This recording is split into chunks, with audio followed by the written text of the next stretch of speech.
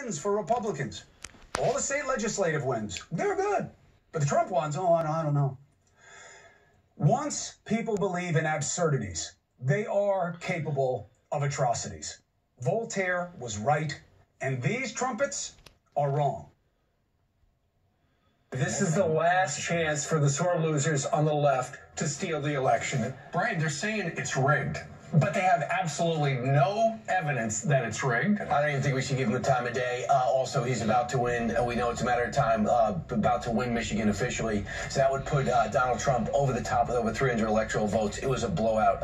It was a blowout. I just wonder what these Democrats are doing, trying to convince their electoral representatives not to vote the way the people want. There are 6 of them. Now there's these states which have a recount. It's a crisis when the people running your democracy don't believe in democracy. We believe in free speech. We believe in accepting winners and not being sore losers. They have no actual proof of voter fraud or any wrongdoing, and both the White House and the Wisconsin Elections Commission have both said zero evidence whatsoever. And what happened to the peaceful transition of power and supporting the incoming administration? You seriously can't make it up. You change Trump for Biden and the R's for the D's, and they're saying the exact opposite now of what they said then.